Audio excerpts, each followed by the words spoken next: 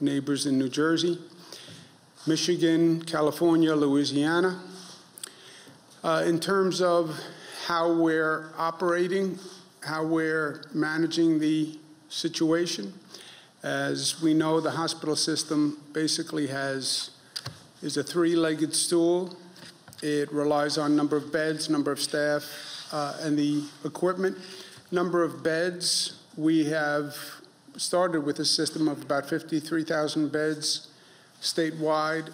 We're up to about 90,000 available beds, so we have more than enough beds available. Staff has been a problem. Staffing, healthcare staff is getting sick. They're overworked, they're stressed, they're under great emotional stress. You know, think about these healthcare workers. You're working in a hospital, in an emergency room that's overwhelmed.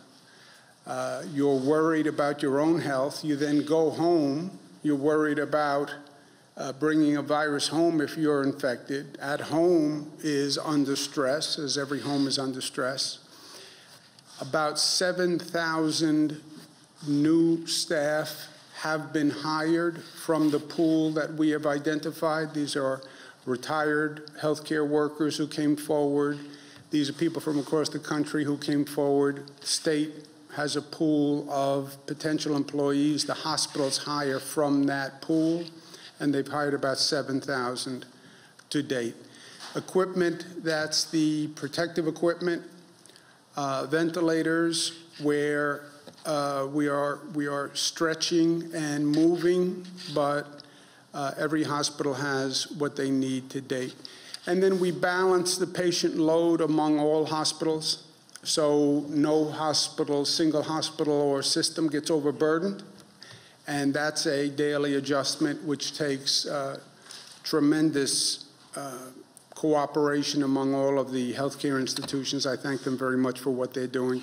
And then we have the overload relief, which is the Javits Center, 2,500 beds, and the U.S. Navy Ship Comfort. The U.S. Navy Ship Comfort had 1,000 bed capacity. It was originally for non-COVID patients. What wound up happening was we don't really have non-COVID patients. Closed down society, there's fewer traffic accidents, crime is down. So the original plan, which was the Comfort would take non-COVID cases from the hospitals, didn't really work because the hospitals didn't have non-COVID cases. I called the president yesterday morning, asked him to speak to the Department of Defense to see if they would change it to COVID. President, to his credit, moved expeditiously, called me back yesterday afternoon, said they would make the Comfort non-COVID. COVID, when they make that transition, the capacity of the ship comes down from 1,000 to 500 beds because COVID patients require a greater treatment area, more space, and therefore the capacity of the ship came down from 1,000 to 500. It's still a tremendous benefit. So between Javits and the Comfort, that's 3,000 beds, which is a welcome overload relief to the hospital system, which is already extraordinarily stressed. But I spoke to General Shaughnessy today, who we spoke through the Comfort and Javits. The Department of Defense has been fantastic, and the number of military personnel they have sent up here and how quickly they've sent up here, and this is a tough assignment to run facilities this large and to come up to speed and to be handling this many COVID patients in a new startup emergency facility. This is a really difficult undertaking, and they've really been fantastic, and I want to thank them all. And I want to thank the President for moving as quickly as he did. We're working on a tri-state cooperative. As I mentioned, I spoke to Governor Murphy from New Jersey. I spoke to Governor Ned Lamont from the state of Connecticut. We coordinated the shutting down, if you will, when we did schools, businesses, et cetera, because this really operates as a tri-state area. A lot of people who live in New Jersey, work in New York, or live in New York, work in New Jersey or Connecticut. So we talk about the tri-state area, which is true. And we try to operate to the best we can as that regional collaboration, and that has been working well for us on schools, on the economy, on healthcare issues. We have to start planning restarting life. We're not there yet, but this is not a light switch that we can just flick one day and everything goes back to normal. We're going to have to restart that economy. We're going to have to restart a lot of systems that we shut down abruptly, and we need to start to plan for that. And I spoke to the governors, Governor Murphy and Governor Lamont, about coming up with a regional, metropolitan, tri-state approach to do just that. How do we, when we get to that point, which we're not at, but how do we restart our economy and get everything up and running as quickly as possible? My personal opinion is going to come down to how good we are with testing. You're not going to end the infection and end the virus before you start restarting life. I don't think you have that luxury. How do you start the economy back up? How do you start getting back to work as quickly as possible? It's going to come down to testing. You're going to have to know who had the virus, who resolved the virus, who never had it, and that's going to be testing. And that is an entirely new field that we're just developing now, right? New York State developed, a Department of Health developed an antibody testing regimen that Department of Health has approved for use in New York State. That has to be brought to scale, and the Department of Health is going to be working with the FDA to do just that. This tests the blood to determine whether or not you have the antibodies, which means you had the virus and resolved the virus. That's why you would have the antibodies for the virus. That would mean that you're no longer contagious, and you can't catch the virus because you have the antibodies in your system, which means you can get to work, you can go back to school, you can do whatever you want. But you have to have that testing, and you have to have that testing on a scale, right?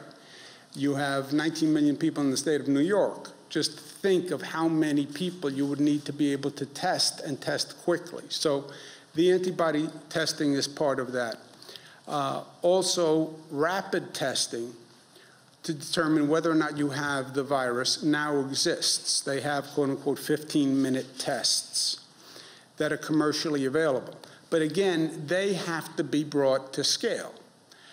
No private company has the capacity to bring those to scale. So I was speaking with Governor Murphy and Governor Lamont. We are interested in working with private companies that can actually bring this testing capacity to scale, and to scale quickly. Because again, if you have the antibody testing, that's part.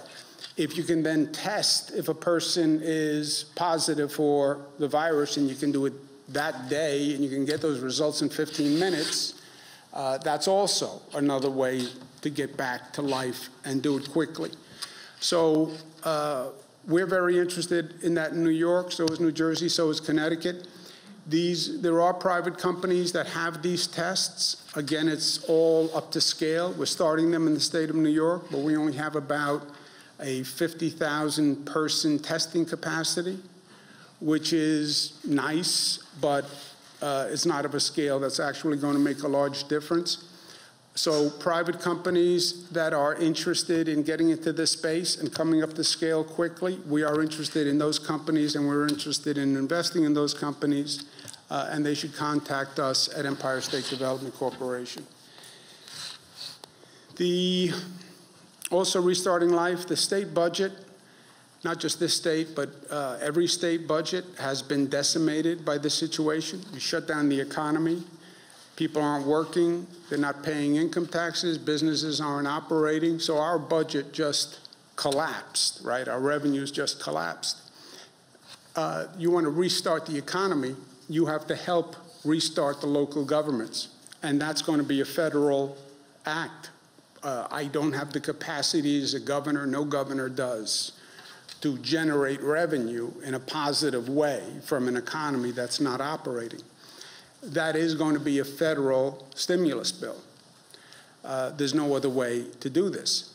And it has to be a stimulus bill that actually understands you have state and local governments that have to be brought up to speed and functioning if you want to facilitate this restarting of the economy. Federal government passed some legislation. As I've said at the time, it was woefully inadequate from New York's point of view. We then have had some time to actually study the legislation. It actually gets worse when you read it. And it's not even what was represented to us initially. So I'm sending our congressional delegation a letter today saying the past legislation did good for the nation. I have no doubt, gave aid to a lot of people in places that needed it. But it was not fair to New York. And that has to be remedied in any legislation that goes forward. The last point, I know it's been a frustrating 37 days, but it's only been 37 days on the other hand. I know it feels like a lifetime. It's been so disruptive, so abrupt, so frightening, so disorienting, but it's only been 37 days, right? Everything in context and everything in perspective. I know it's tough to get up every day, and this is like Groundhog Day, living through this bizarre reality that we're in. It's even more difficult, I think, with the weather changing, and you feel the seasons changing, and it's getting nicer, and you start to open a new book of possibilities, and you know, now the weather's getting nice, and I should be getting outdoors, and I should be doing this, and I should be doing this. I get it. But it's only been 37 days. And I started by saying those numbers of cases, that's not arbitrary. What we do affects the number of cases. Our behavior affects the number of cases. We're generating the cases. They're not descending on us from heaven, right? It's our behavior. So it's been 37 days. The 1918 pandemic that we talk about peaked in New York for 6 months. It came through in 3 waves, and it peaked for 6 months. 30,000 people died in New York during that pandemic. Why? They didn't react the way we did. They didn't know as much as we know today. They didn't have the same drug therapies. But we are changing the curve in that virus growth. You see that plateauing. That's because of what we are doing. If we don't do what we are doing, that is a much different curve. And that's what happened in the past. So social distancing is working. Well, you shut down all the businesses. I know.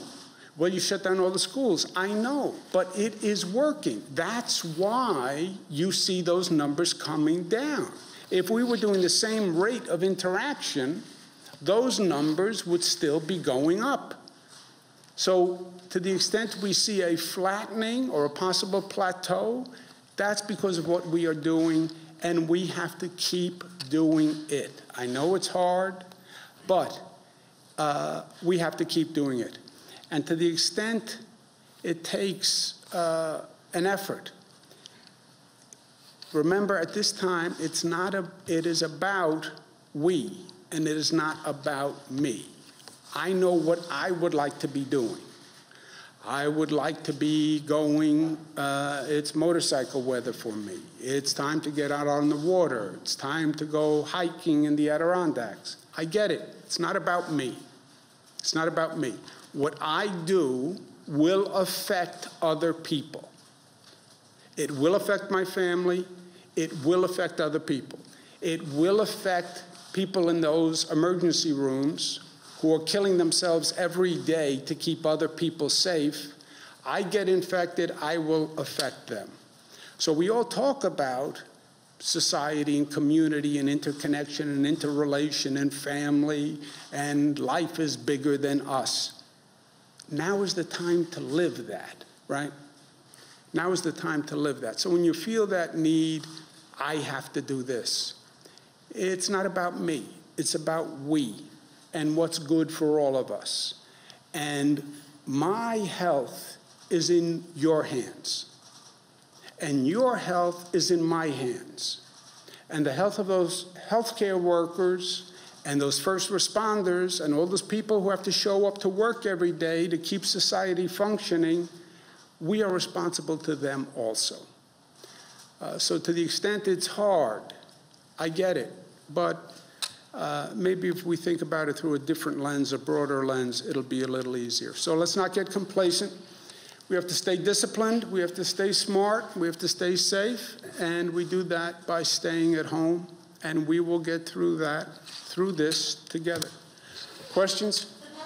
Said yesterday that the Comfort is meant to treat trauma patients and that they could isolate COVID patients in a small number. I know you said that they are going to be treating a smaller number of patients, but will the ship be able to care for even that number of COVID patients safely? I spoke to General Shaughnessy, I spoke to the President, I spoke to the Vice President, and I spoke to Northwell, who's helping manage the Comfort. When you transition from non-COVID patients to COVID, the capacity of the ship goes from 1,000 beds down to 500 beds, but it can treat 500 COVID patients adequately and safely, and that's what we're transitioning into operation now. On the antibody test, like if Dr. Zerbe, you want to speak about the antibody test? How long is it going to take to get any of your So we have a test at our Wadsworth lab that we have developed. We're working to scale that up now. Over the course of the next week, we'll be able to figure out how many we can run. We're expecting to be able to scale that up, not just here in the lab, in our lab, but to get other labs to do it as well. That's where we'll have to work with the FDA to get that approved. The FDA has already approved some private antibody tests. Is there a way that the state can work with them, or? So I think that antibody tests are you have to look at them. Some antibody tests measure the immunoglobulin G, and others measure the immunoglobulin M and G. The difference is that some suggest that there's a new infection occurring, that's the IgM, and others show that the infection's been around for a while. So it's important to make sure that the tests that we are measuring show that individuals had the infection, they aren't have the infection and still have the infection. So it's important to make sure it's the correct test. Our test measures the immunoglobulin G, saying that they had the infection and it's resolved. Did you get that?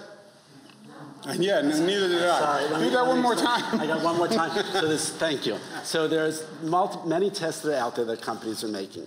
There's two types of immunoglobulins. There's one that says the infection just is still there and you're starting to mount a response, which happens with any virus.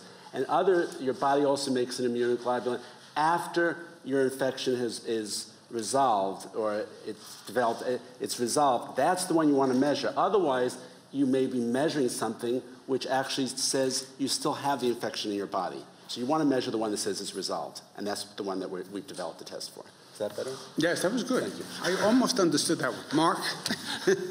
Earlier today, this is very provincial. I know you're close to the Jewish I'm very provincial. That's okay. But I know that you're very close to the Jewish community. Yes. Earlier today, the Novominsker Rebbe passed away from coronavirus in Borough Park, and he's going to be buried later today. So this is like a right for a Aguda Israel says, stay away. Should be small, but you know how people listen. I mean, this seems right for mass gathering. Is there anything that the state police or state government can do to make sure that people are held at bay? I'm sure is Borough Park, Brooklyn, right? I'm sure the NYPD will be doing what they need to do. I made it clear yesterday that these social distancing regulations are not just pleas, they're regulations. You can be fined for it. We increased the fine to make the point that was serious. I'm sure the NYPD will be enforcing it. But also people have to understand. I understand religious gatherings. I understand the Orthodox community, Jewish Orthodox community. I'm very close to them, and I have been for many, many years, and my family's very close to them. But now is not the time for large religious gatherings. I mean, we paid this price already. We've learned this lesson. That was New Rochelle and Westchester. So please, now is not the time. You do no one a service by making this worse and infecting more people. Joseph? There's been a lot of reports that communities of color have been particularly hit hard by the virus. Do you have a sense yet if that's been the case in New York? And you've been putting out a lot of data, gender, age, updating it daily. Has it been difficult to get those racial breakdowns? And what are you doing to get those? So the hospital did, so there has been a lag. We understand people want that information. We want that information too, and we'll have it this week. Is there any sense, though, Dr. Zucker, that there has been that trend where it has affected communities of color? So one of the challenges is that some of the communities have challenges with their health in general. They're more apt to have some of the challenges with asthma and diabetes. And so anytime anyone who has underlying medical conditions ends up with this virus or any other virus, it puts them more at risk. Do you have any update on the unemployment website? I know Phyllis, you talked yesterday about working with Google. Is there any progress there? There is progress there, and we'll have that new interface up and running by Thursday. And we've actually worked with Verizon. A lot of the problem was the lines were crashing because the volume was so extreme. We've now moved 80% of the incoming calls off of the Verizon system and into call centers, and so you should start to see some easing up on that today. And again, we just ask people to remain patient as we get this resolved. Governor, you promised an executive order on Friday regarding ventilator redistribution, and I believe that executive order was also going to cover other things. That still hasn't appeared. Is there a reason for the delay? No, I'm going to issue an executive order today on everything that I've mentioned, the fines, et cetera, today. What else will that cover? That will cover everything we've discussed to date. Makers have suggested that that's going to be voluntary now, the quote-unquote taking of ventilators, that the Health Association put out something saying it's going to be a voluntary taking of those. Is that how you... Joseph, it was always, the hospitals tell us what they have, quote-unquote, available, meaning unused, and they're not going to use it in the foreseeable future. So it was always, of the equipment that you believe, you hospital believe is available, if the state lent 20% of the available units, as you define available, that would be 500. And 500 ventilators was a big deal, especially 2 weeks ago. Frankly, since then, other things have happened. We have 1,000 ventilators from China. California freed up 500 ventilators. Oregon sent 140 ventilators. State of Washington freed up, I think, 400 ventilators or something like that. We've also acquired an additional 500 ventilators. So we're not in the position that we were in. But that's what it always was. A hospital says we have available, by their own definition, unused inventory. We're not using for the foreseeable future. 20% of that number, leaving them with 80% of the unused, was 500 ventilators. That sounds like a big change from what you were saying on Friday, though. No, that's what I was saying. Governor, what are your thoughts on getting a presumptive line of duty death benefits similar to that was passed after 9/11 for state and city workers who died of COVID? It's something that I think is going to come up, and I think it's an important thing to look at. I'd also like to find a way to say thank you to these healthcare workers who are out there every day.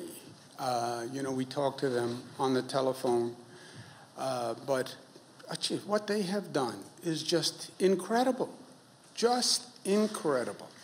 And not just the healthcare workers. I mean, the healthcare workers, just think of the mindset to walk into that ER every morning, putting on these gowns, putting on all this protective clothing, having to change the protective clothing several times a day, seeing people pass away, and then go home and deal with the stress at home. But also the first responders, the transit workers. You look at the rates of sickness.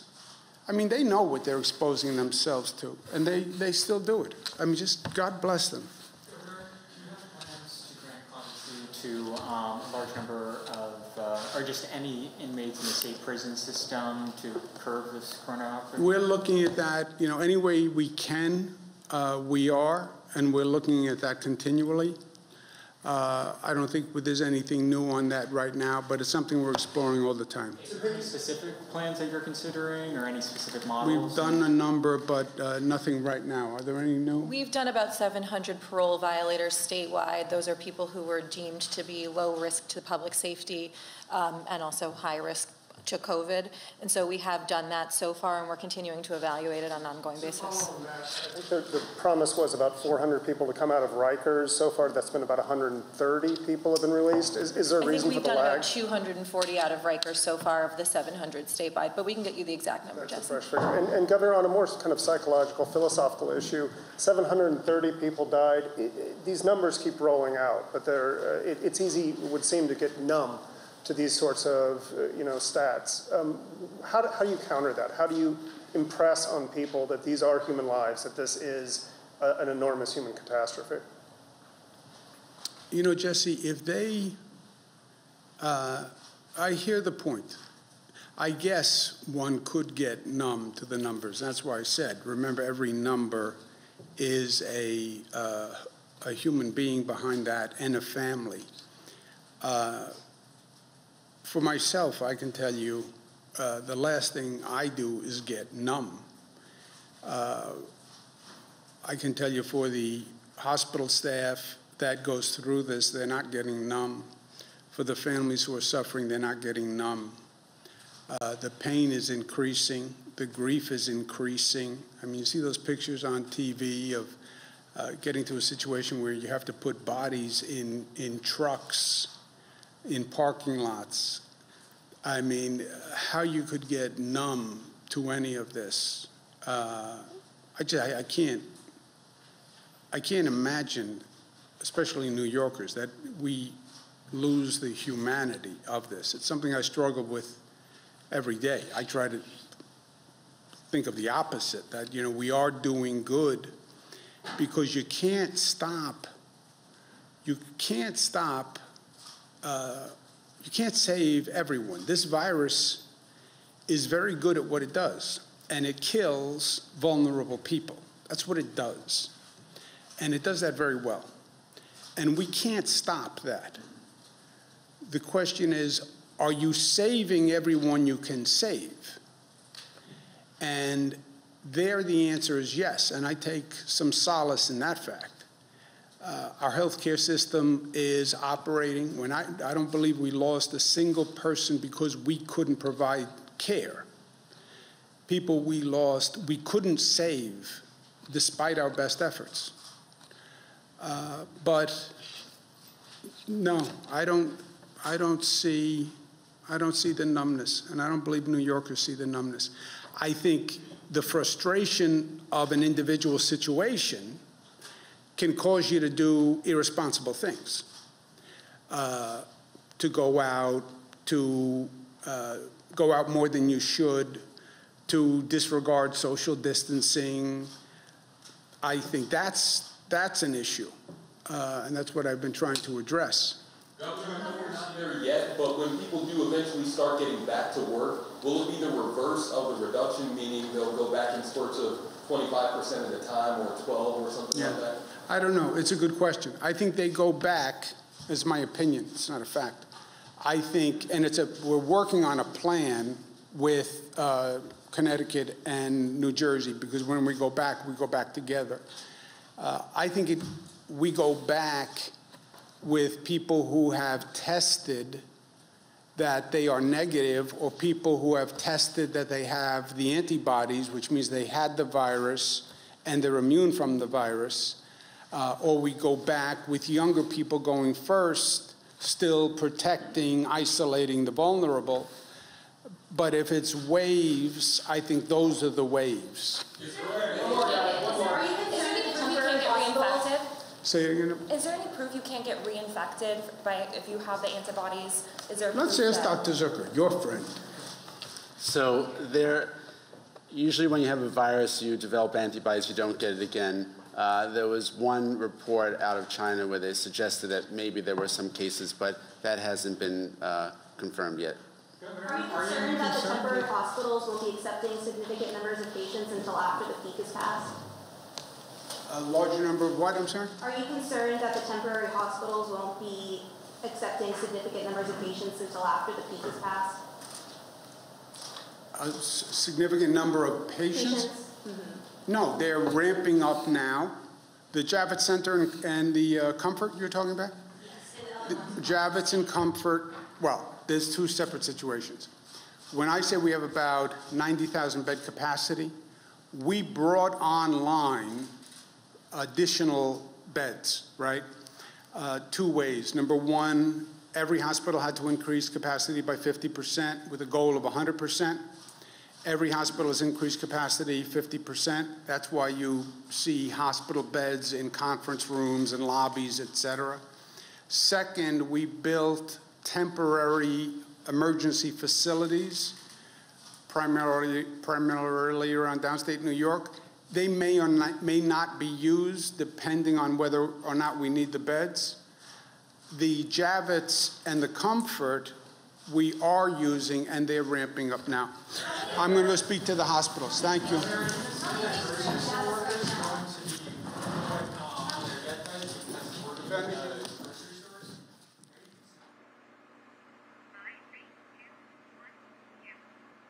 All right, Governor Andrew Cuomo of New York on Tuesday, just moments ago, if you were watching this press conference, reiterating the state of play here in the state of New York, recording the largest single-day increase in death, the total number of dead here in New York State, 5,489. But there was a glimmer from the governor of New York saying that it does appear that things seem to be flattening out, for lack of a better word, that the number of deaths, while we have recorded a very large one, largest single-day increase, that the social distancing and other measures that the New York officials have put into place are having some of an effect. We'll have to see how that plays out over the days and weeks ahead. So the news out of New York from Governor Andrew Cuomo, to the extent the governor said that we see a flattening or a possible plateau, that is because Governor Cuomo is saying of what we are doing, and we have to keep doing it. All right, we're going to take a quick break. More news on the other side of that break. Stick around. You're streaming CBSN.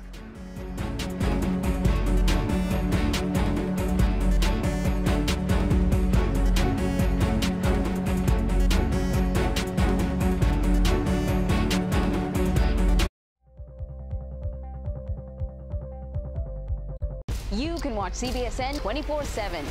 We've got an amazing story to share with you. Let's talk about the latest developments. There's so many levels to this. We have a CBS News exclusive. Fires in California. What happens next, and how does it all play out? We are on a mission with NASA. I understand you have some breaking news. It's not over yet, is the bottom line. This is a massive operation. It's quite an adventure here at CBSN. It's been a day.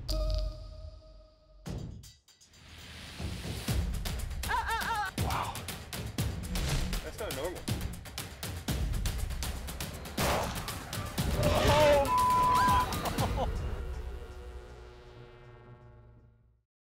Telling the whole story means going where the story is. How did you get rescued? Listening when people are hurting. Sorry. Getting to the heart of what matters. Wow. That's who Nora is. That's what Nora does. The CBS Evening News with Nora O'Donnell from Washington, D.C. Good morning to you and welcome to CBS This Morning. Understanding the world. We're going to begin with breaking news. Begins with the right questions. Have police discovered a motive? Does the president have a red line here? What can voters expect to see today? Join Gayle King, Anthony Mason, and Tony DeCopel on CBS This Morning. We know a little more this morning. This is a major development. This is a very serious situation. More news every morning on the show everyone is talking about. We have much more news ahead for you. CBS This Morning. The biggest names in politics. Whoa, that's news. Were all of the president's security advisors in full agreement? Face the questions you want answered. Are we at a tipping point? Can you walk the American people through what happens next? Margo, that's a great question. Good question. Are you saying you did not ever hear of such a deal? Face the Nation with Margaret Brennan. What's new under the sun? Good morning. I'm Jane Pauley, and this is Sunday Morning. Experience thought-provoking, innovative, and truly original reporting. Hey, Jane. Because there's always something new under the sun. Please join us when our trumpet sounds again on CBS Sunday Morning.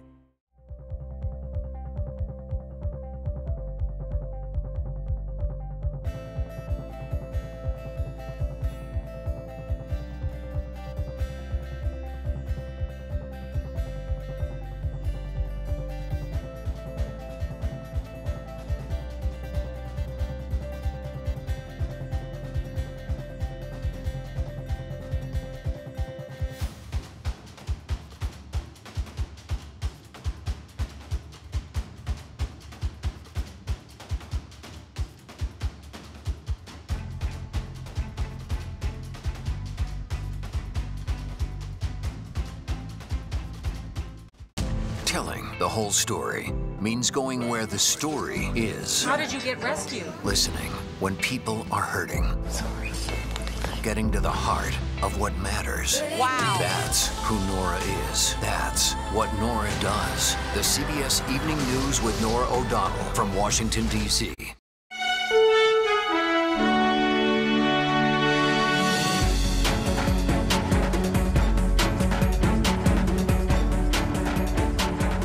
The funeral industry is struggling to keep up with the rapidly increasing death toll caused by the coronavirus pandemic. Already, around 11,000 people have died from the virus in the United States, and tens of thousands more lives are projected to be lost. The numbers have created an unprecedented bottleneck at morgues, funeral homes, and cemeteries.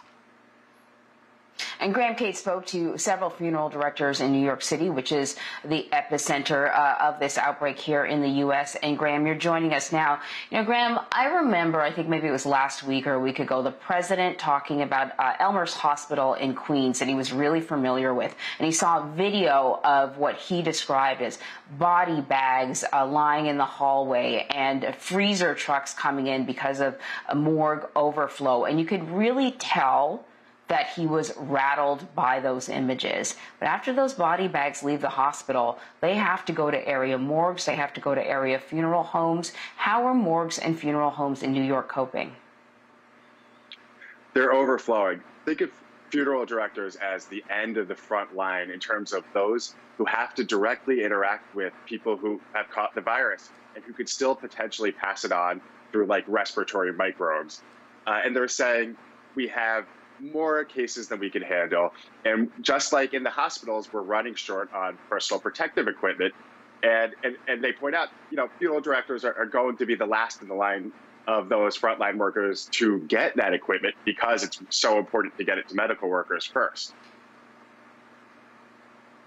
And Graham, funeral homes are also enforcing social distancing. How is that changing the nature of what they do? One said to me that the business model has completely changed. In many cases, the bodies are going straight to a crematorium or straight to a grave without there being any chance for loved ones to be able to go and pay their respects in the way we think of, like standing in front of a casket and taking the time there. And then in other cases, when there is able to be a service at a funeral home, there are these kind of strict rules that have been put into place. Maybe it's shifts, so 4 or 5 people can come at a time, and then the next 4 or 5 people.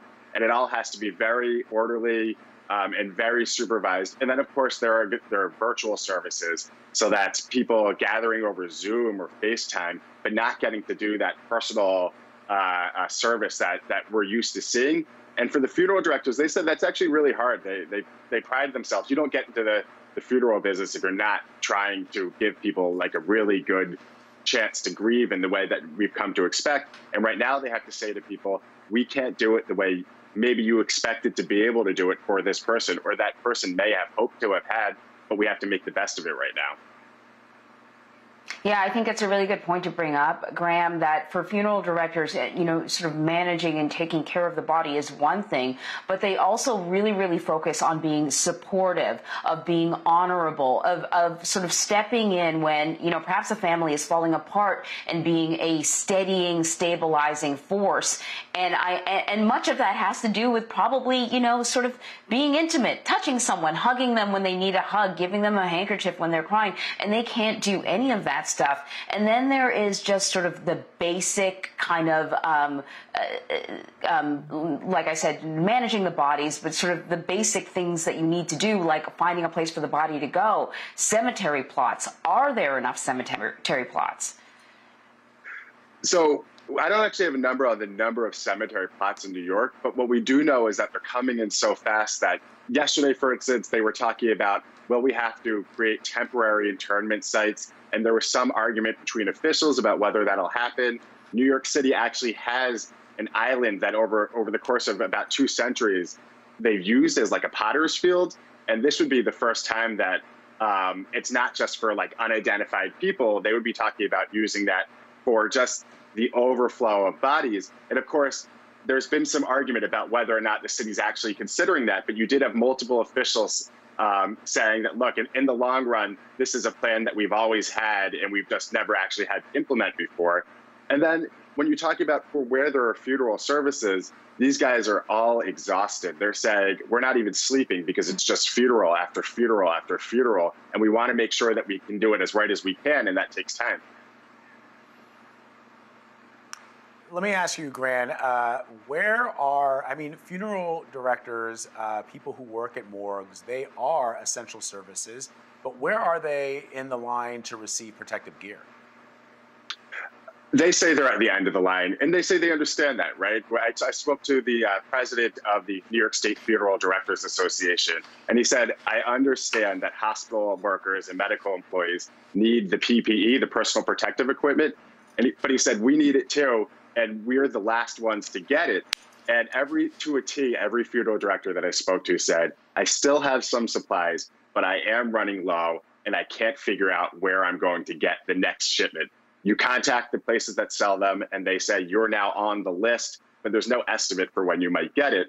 And they're kind of relying on their state association to figure out where to get a very large supply of masks and gloves and all of the equipment you see medical personnel wear. And he told me, even my normal suppliers are saying, you're not the main priority right now. Wow. Well, Graham, thank you so much. There's so many different ways that this virus impacts the way we live, things that we have taken for granted before. Really appreciate your reporting. Thanks. Thank you. So the U.S. Surgeon General says that efforts to flatten the curve appear to be making a difference. He's talking about social distancing. He insists it is still very, very crucial and important. And he also says that the country needs to do a much better job when it comes to testing. Dr. Jerome Adams spoke about this on CBS This Morning. I started off the week telling Americans that this was going to be a really rough week, but I also wanted Americans to understand that when we've dealt with tough times in the past, the country has rallied. And what we're seeing now is the country is rallying. We're seeing New York and New Jersey have hospitalizations level off and start to come down. Deaths are starting to slow down and level off. And that's important because it tells us mitigation is working. It tells us what the American people are doing by staying at home, by social distancing, by practicing good hygiene, and the 30-day guidelines for America are actually effective, and they will help us get through to the other side of this unfortunate tragedy.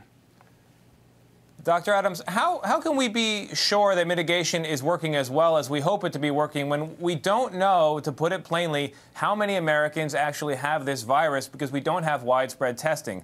So to put it more bluntly, how do we know when we're in the clear and we can get back to normal if we don't know how widespread this is? Well, there are two questions in there, and I'll quickly unpack both of them. The most important thing is that we know mitigation is working because when we look at the curves of Washington and California, we see that they've been very flat, and that's coincident with them instituting aggressive mitigation. We see Italy and Spain down on the downslopes of their curves, coincident with them starting mitigation. So we know mitigation is working. Now, you mentioned testing. Testing is a concern. We are going to be at 2 million tests this week, and it's rapidly ramping up with the commercial industry coming on board. We're also seeing more people doing antibody testing. So what I want the American people to know is I've talked with Admiral Jawad. I speak with him every day. He's our testing czar, and he assures me that by the end of this month, we should be not only just doing diagnostic testing, but also having good surveillance testing across the country. At 2 million people by the end of this week, we're getting really close to South Korea's initial testing surge numbers, and we are in fact doing surveillance testing in some parts of the country where they haven't seen a big increase in cases. So we're not there yet, but we are moving in the right direction. And of course, that surveillance testing is so important. I want to touch on another point of concern, and that is the death rate among African Americans. In Louisiana, we heard the governor say 70% of the fatalities are people of color. In Chicago, we heard the mayor say more than 70% in that city. Your response to that, and should the CDC or the federal government be tracking this virus demographically to warn people? Well, absolutely. The CDC and the federal government should be and are tracking this virus and trying to break it down by different demographic groups so that we can help people understand. But my office, long before COVID-19, has been talking about health equity, has been talking about the need to help people understand when they're at risk and to actually intervene. And when you look at being black in America, number one, people unfortunately are more likely to be of low socioeconomic status, which makes it harder to social distance.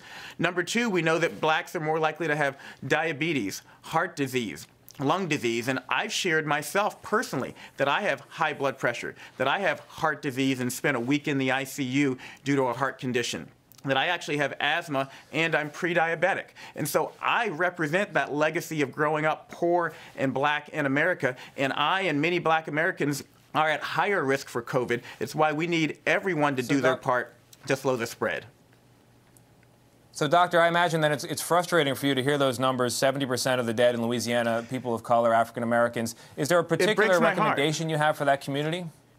My recommendation is to understand that you are at risk, you are not immune, and my recommendation is to all of America that we're really doing this to protect not just ourselves, but each other.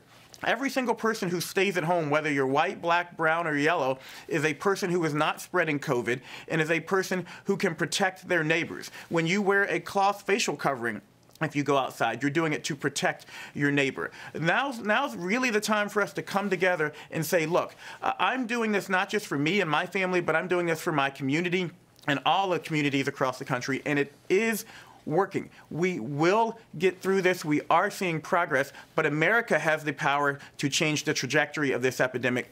The public really needs to keep doing their part. America's top doctor there. For more interviews like this, stream CBS This Morning, weekdays at 7 Eastern, right here on CBSN. The health of British Prime Minister, Boris Johnson has taken a turn for the worse as he continues to battle COVID-19. We're going to have the latest on his condition after a short break. Keep it right here. You're streaming CBSN.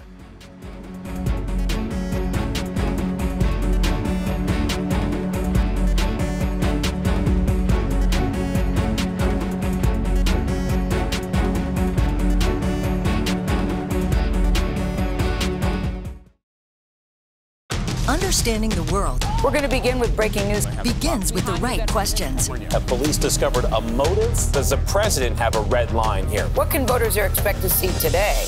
More news every morning. This is a major development. This is a very, very serious situation. CBS This Morning.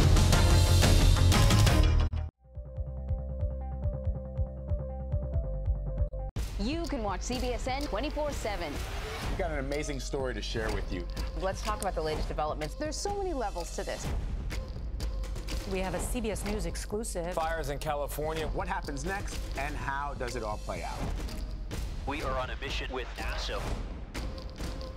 I understand you have some breaking news. It's not over yet, is the bottom line. This is a massive operation. It's quite an adventure here at CBSN. It's been a day.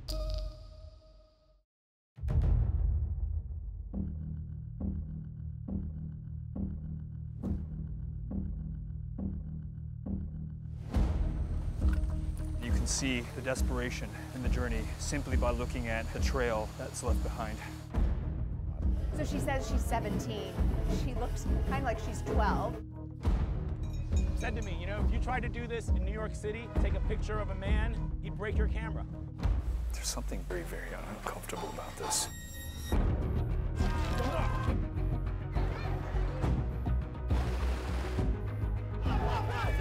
Today, white supremacist blends. This area can be the new Silicon Valley. There was not a cot in the warehouse, not one cot in the warehouse. We're so far deep at this point that there's no turning back. This is a long road ahead.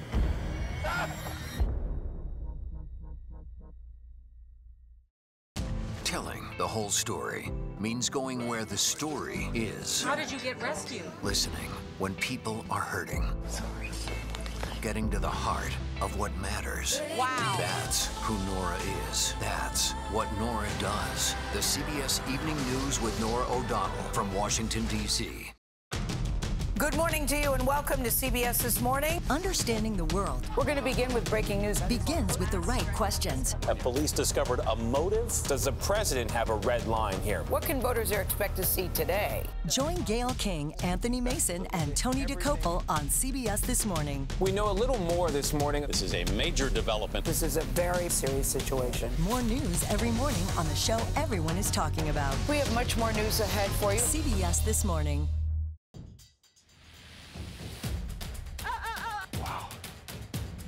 That's not normal.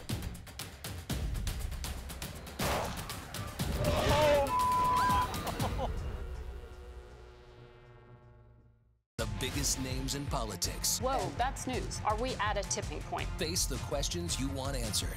Face the Nation with Margaret Brennan.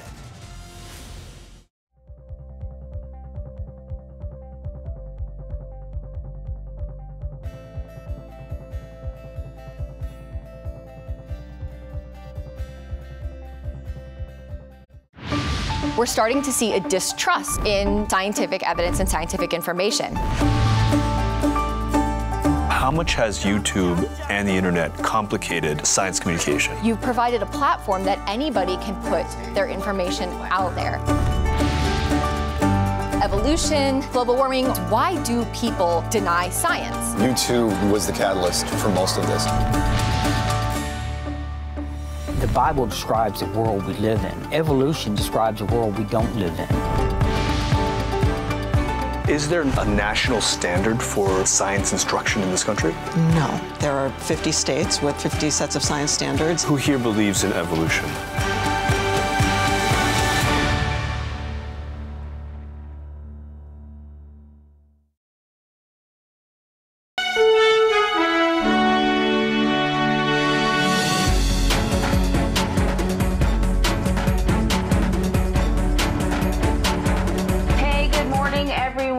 Good to see you. It's a Tuesday, and I'm Anne-Marie Green alongside Vladimir Dutier, and we are coming to you from our home studios. That is right, Anne-Marie. It's great, of course, to be with you and our viewers. We thank you so much for being with us and tracking all of the latest developments, and we have a lot. There is reason for hope this morning, as early evidence suggests good news coming out of New York. The state has been hit especially hard by the coronavirus, but now officials say the number of new hospitalizations is declining. Yeah, but we still have a long way to go. More than 368,000 people nationwide have tested positive with COVID-19, and the virus has claimed 11,000 American lives. Riley Carlson has the latest. A crew member on the Navy ship Comfort has tested positive for COVID-19 just days after docking in New York. The Navy said it will not affect the hospital ship's mission. The news comes just hours after President Trump authorized the Comfort to treat people with the coronavirus. Hopefully that will be very helpful to both states. The Comfort was meant to take on other patients, but the governors of New Jersey and New York said they needed the beds. We don't need the Comfort for non-COVID cases. The death toll has slowed in New York, but Governor Andrew Cuomo is still extending the state's stay-at-home order until April 29th. Well, the numbers look like they may be turning. Yay, it's over.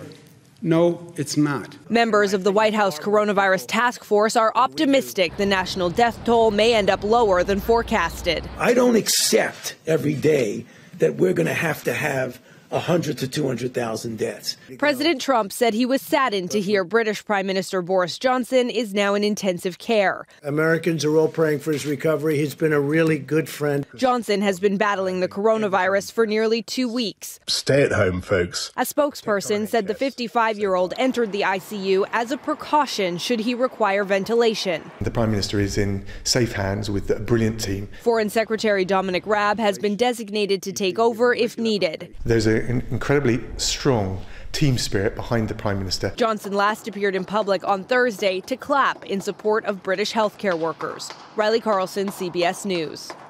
Meanwhile, President Trump is downplaying the results of an inspector general's report. The IG report found that hospitals are being hampered by a delay in COVID-19 test results and also hospital personnel not getting the protective gear that they need. So Ben Tracy is standing by at the White House. Ben, we actually spoke to you about this report yesterday, but now we're hearing from the president. How's he reacting? Well, he's basically dismissing the substance of that report that shows these critical supplies at hospitals are running low and focusing much more on the politics of it, saying that our politics involved in this report. He was asked about this at the White House yesterday at the press briefing, and he said, well, who is this inspector general? Which administration were they appointed under? Do you think politics are a part of this? So this all kind of falls back on the president's real distaste for inspector generals across the government. Keep in mind, it was just last Friday that the president fired the inspector general of the intelligence community. That was the person that handled the whistleblower report that was sent to Congress that became central to the president's impeachment. So the president tends to view people in these positions as members of the deep state, especially if they are delivering information that he does not like. So, Ben, after weeks of grim numbers, officials seem now to be sharing some cautious optimism that there might be hope on the horizon. Has the nation been making progress when it comes to flattening the curve? Yeah, perhaps a little bit of good news. The numbers in hotspots like New York and New Jersey seem to be flattening out over the last couple of days. The governors there say it's probably still too early to see if this is a real flattening of the curve or if this is just something temporary. But we heard some real cautious optimism from the podium here at the White House from Dr. Anthony Fauci yesterday, basically saying he is seeing encouraging signs and he thinks we might be able to hit below those models that were showing anywhere from 100,000 to 240,000 Americans dying by August from coronavirus. He is now seeing signs that he's hopeful perhaps will come in under that if we can flatten this curve faster than we thought. And he attributes that to social distancing, saying Americans are doing it and it's working. I want to ask you, Ben, about a New York Times report that it indicated that a White House advisor, Peter Navarro, actually warned the president and the White House about the devastating impact of the coronavirus in January. And he sort of he kind of rang alarm bells a couple of times. This would have been around the same time that the president was reassuring the American people that the coronavirus was basically under control. There were only a handful of cases and there was nothing to worry about.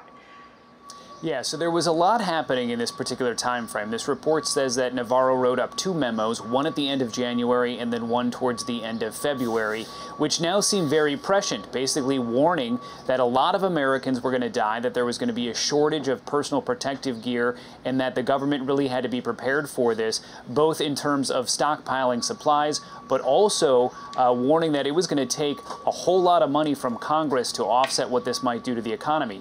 All of that has now come true. The timing of it is interesting. So Navarro apparently wrote the first memo on January 29th. That's the same day the president formed the coronavirus task force. But at the time, there was still this disconnect because the president was also, as you mentioned, downplaying the impact of this, saying soon cases will be 0. This really isn't going to be a problem here. And he was kind of resting on his laurels of having shut off travel from China, thinking perhaps that was enough and the only thing he had to do.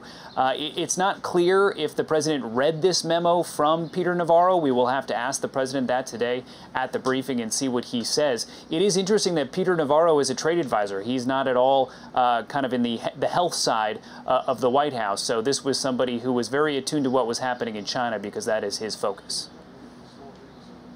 Ben, let me ask you about Iowa and Nebraska, 2 states that have yet to issue stay-at-home orders. The governors of those states said they had a conversation with Dr. Anthony Fauci yesterday. Fauci has advocated for a national stay-at-home order. What are the governors saying about their conversation? Well, interestingly enough, after that conversation, the governors came out and said, we're all on the same page. This really isn't a problem, which to us seemed curious because for weeks now, Anthony Fauci has been saying he really wishes we had a nationwide stay-at-home order and that all these governors should get with the program and do that. But then Dr. Fauci was asked about it at the press briefing, and he said, you know what, after talking to these governors, what they are doing on the ground in their states and how people are responding is functionally equivalent to a stay-at-home order. They might not be calling it that, but he says, at least in those 2 states, and those are the only 2 governors that he says he talked to, that he feels confident what they're doing is sufficient at this point. But there are about 7 states left that have no stay-at-home order, and Fauci does say he thinks it would be better off if everyone had one, but he's comfortable that what's happening in those 2 states in particular is enough. I want to ask you about another conversation between President Trump and Democratic candidate and former Vice President Joe Biden. What can you tell us about that?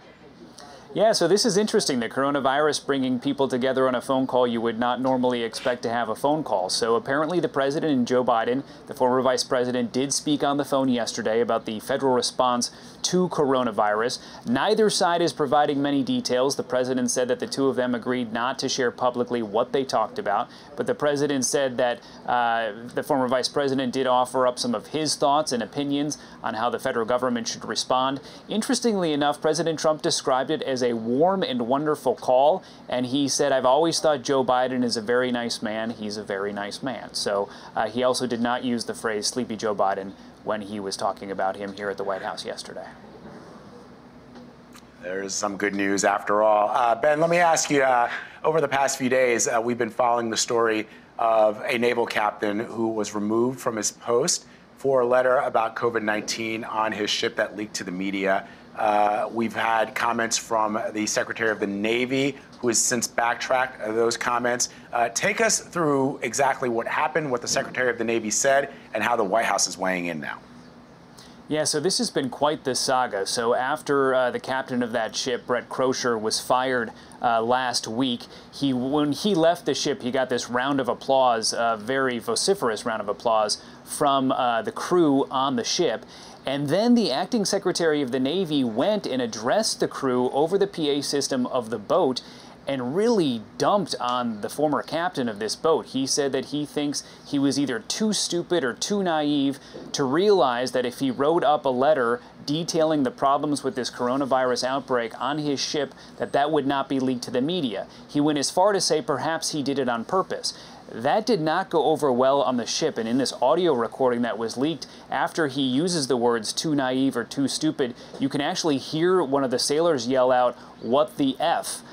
Really questioning why is he saying this, and really misreading the audience there on the ship. You can hear at another point another sailor says he was just trying to protect us. So clearly that did not go over well.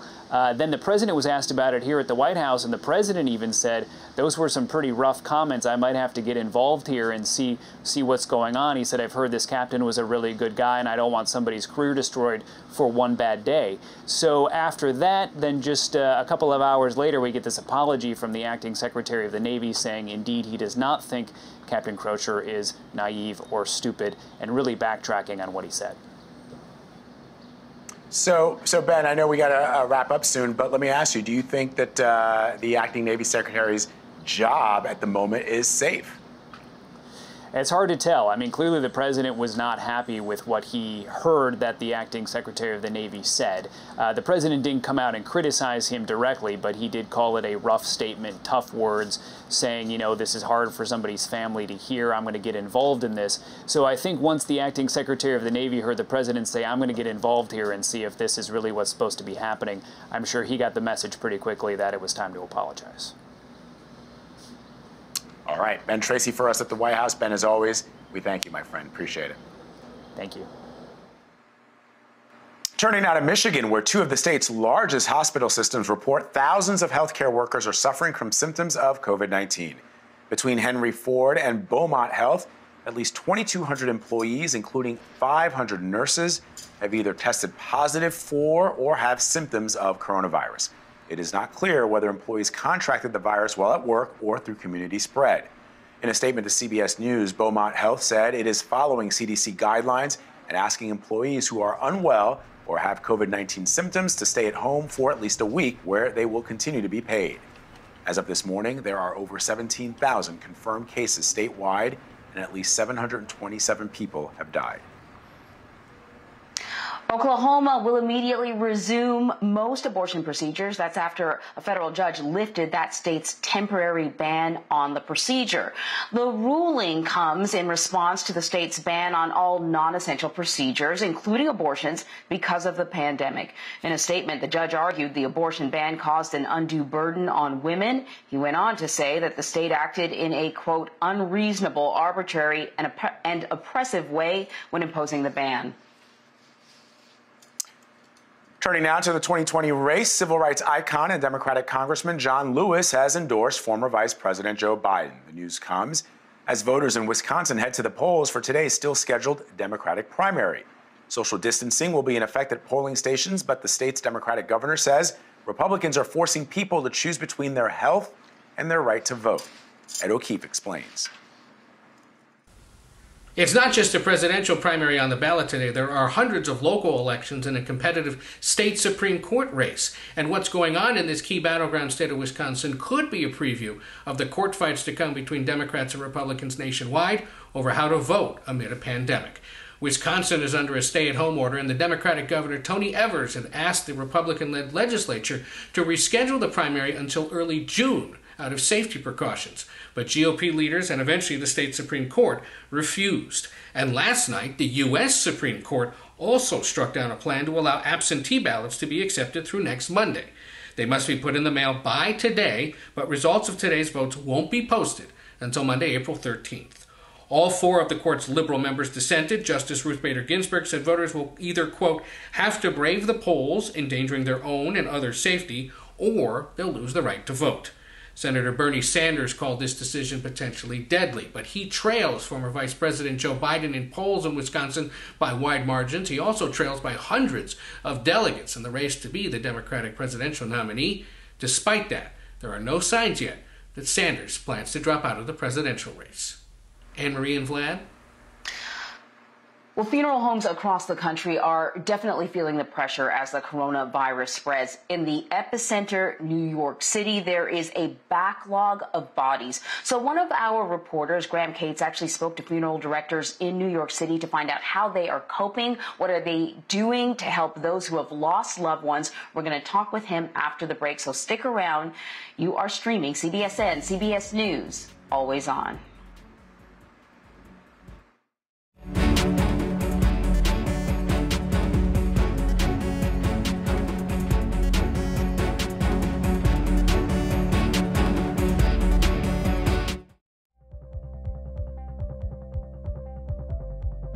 You can watch CBSN 24/7.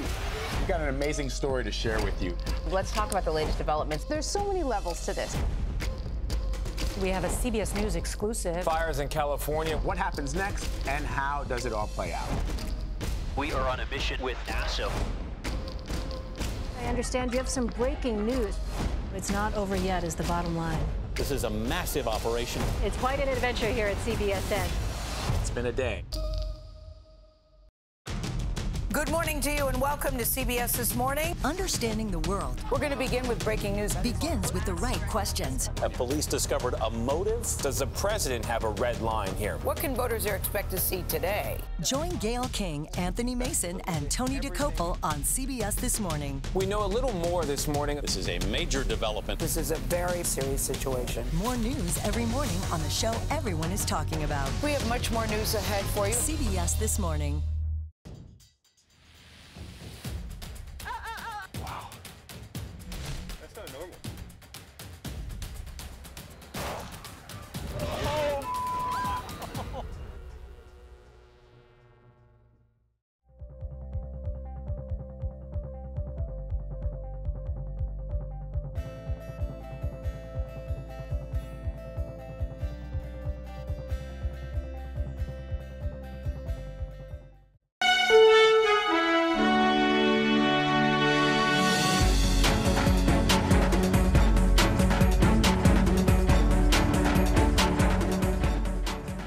British Prime Minister Boris Johnson is now in the ICU, and this comes 2 weeks after he was diagnosed with the coronavirus. He is 55 years old, and he was placed in intensive care last night after being hospitalized earlier this week. Downing Street says Johnson is not on a ventilator, but he is receiving oxygen treatment. Coronavirus cases in the UK have soared to nearly 52,000. More than 5,000 people have died as the country works to get the crisis under control. For more on this, let's bring in Elizabeth Palmer. She is joining us now from London. So, Liz, what is the latest on the PM's conditions? Officials have said his symptoms have worsened over the past few days, or have they said that? They said when he was moved to the ICU yesterday that his doctors had advised that because his condition had worsened. They didn't specify, but we can infer that he was having breathing difficulties. Now, we know that he's not on a ventilator, but he apparently was moved into the ICU in case he needed a ventilator. So then what about the work of running the country? Is he able to do his job from the ICU? He formally handed over the key decisions to the Foreign Secretary, Dominic Raab. There is no such thing as a Deputy Prime Minister's job or role in the UK government. And so for the foreseeable future, Mr. Raab will chair the meetings, but the cabinet will operate on consensus or at least make decisions as a result of discussion. That will get us through. I suppose everybody's wondering when the big decision comes, and the one that's looming is how do we get out of this lockdown? What's the exit strategy? It would be much preferable to have Mr. Johnson back in form well enough to participate. But of course, nobody knows exactly how this is going to go. Liz, I note that the Queen, when she delivered her very inspirational speech to the United Kingdom, that it was just an hour after the Queen's speech that the news came of the PM's predicament. And I wonder, what are you hearing about whether or not the cabinet was informed that Boris Johnson was being moved to intensive care?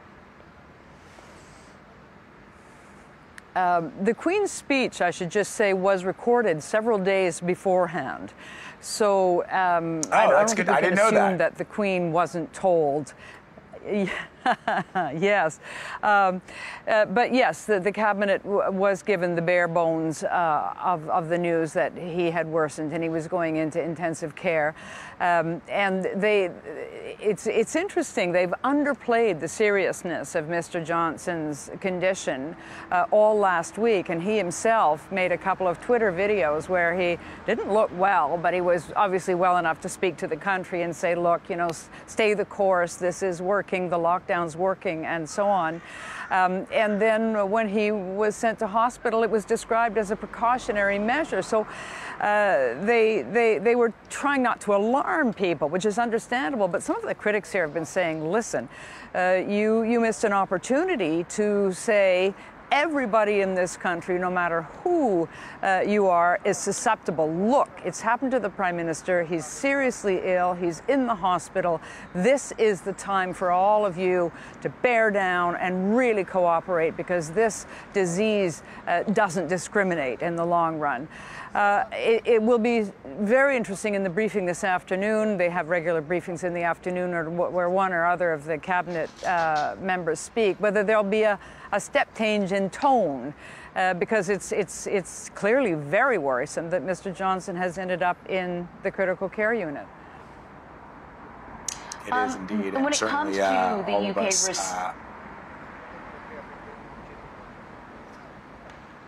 Sorry, Glad. Liz, when it comes to the UK response to the coronavirus, give us a bit of a snapshot. You know, here in the U.S., we're still dealing with some shortages when it comes to protective gear, concerns about ventilators, whether or not there will be enough once this country reaches the APEC, and, of course, concerns about testing. What's going on in the UK? We're under, you might call it a liberal lockdown. So people are out and about. As you can see, it's glorious spring weather. People are out exercising. They're allowed to walk around. They can go to the grocery stores and the pharmacies. And that does seem to be working. It looked as if the number of deaths was plateauing. And over the weekend, there was a drop. So everybody got their hopes up. However, it seems to have been a glitch. Today's numbers are about as bad as last week's. Kind of 700.5 deaths today. So it may be leveling, but it's still rising. At the very beginning, the British government was trying to identify every single person with symptoms and do the contact tracing that's been so successful in South Korea. But they lost control of it very quickly. And since then, they've only been testing people who have been brought to hospital. There's clearly a huge shortage of reliable test kits, although they do say they'll be testing 100,000 people a day by the end of the month, although by then we may be over the worst of it. So they were pretty slow off the mark. As for ventilators and hospital capacity, the news there is much better. There were these pop-up emergency hospitals built here, as I know you've had in the United States, and so far there are many empty beds in those, so it doesn't look as if the critical care facilities will be overwhelmed, at least not yet. And as for ventilators, there's a shortage, but the mood music from the medical officer is that they think they'll be able to meet the need as it grows. As for peak, they were thinking maybe this over Easter weekend, but of course it's been unpredictable and the results have been disappointing time after time, so nobody's guessing, just quietly hoping. All right, Liz, thank you very, very much for that update. And of course, we are thinking and sending positive energy to the PM there. And also for the note on Queen Elizabeth, who'd have thunk it? There is magic in television. We can record things before they actually air. We appreciate it, as always, Liz. Japan has declared a state of emergency over the coronavirus pandemic that is set to last for at least a month. This comes as hospitals in some of the country's biggest cities start to fill up with patients battling the virus. There's nearly 4,000 confirmed cases in Japan, and more than 91 people have died. Remy Inocencio is following the latest in Tokyo. Life will only change here in Japan as much as its citizens will actually follow that state of emergency declaration. That's because it doesn't allow for the kind of forced lockdowns we've seen in many countries from China, India, the Philippines, France, and Italy. It does empower local governments to demand their citizens to stay home, but there still is no legal standing to really force them to stay inside. So Tokyo streets, along with several other prefectures under this declaration, could still see many people walking around, as well as many cars still on those roads. Now, under that declaration, businesses and venues can be asked to close too, like department stores, movie theaters, and sports stadiums.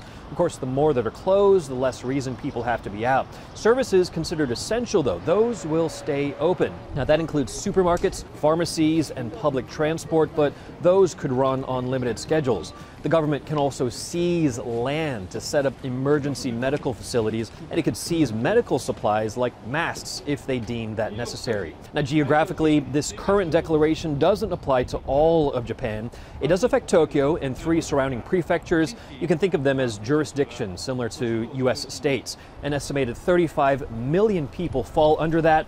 That means about 1 out of 4 people in Japan are affected.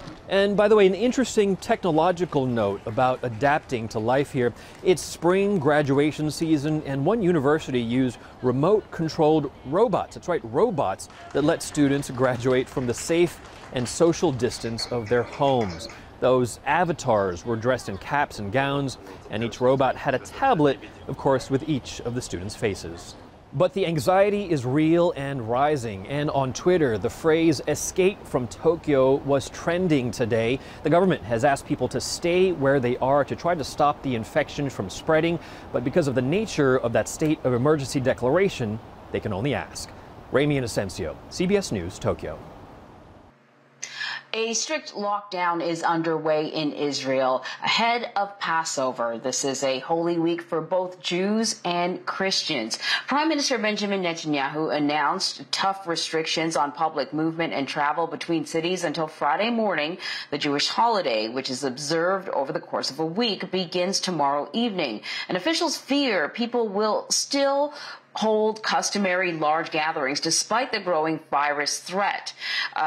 Tough lockdowns have been in place in ultra-Orthodox communities where case numbers have spiked. Israel's military is also helping enforce the new restrictions. Italy is seeing signs of progress as the country works to crack down on the coronavirus. Officials reported the smallest day-to-day increase in cases yesterday, with nearly 3,600 new infections. More than 16,000 people have died from the virus across the country, but new reports suggest that number may be underestimated. Chris Livesay takes a closer look at the conditions in the northern part of Italy. Victim after victim, 33 at this nursing home. Agnese Magoni, a housekeeper who loved walks in the garden. Giulio Bonomi, a carpenter and bookworm. These are the empty beds that used to belong to patients who died of COVID-19, doctors say. But the unnerving thing is that they weren't tested before they died, so they don't appear in the official number of COVID-19 deaths in Italy. The virus struck so hard and so fast, they never made it to a hospital. And it's only those who die in hospitals that are counted in the national tally. Even authorities acknowledge the actual death toll may be much higher. You called it a tsunami. Tsunami. A tsunami that killed 3 residents per day at its peak, says Dr. Barbara Codali, and could still strike the 52 surviving residents. But have they been tested? No, and neither have we, she tells me. I might have COVID too. 2 coworkers have died, and many others are homesick. And it's at home where untold victims also die, untested and uncounted, like Alessandro Boromelli. Police are quick to collect his oxygen tanks, now in short supply. This disease is wiping out the generation that built everything around us, says his son. Were you or your father or anyone at your home tested for COVID-19? Voi avete fatto il tampone per sicurezza? No.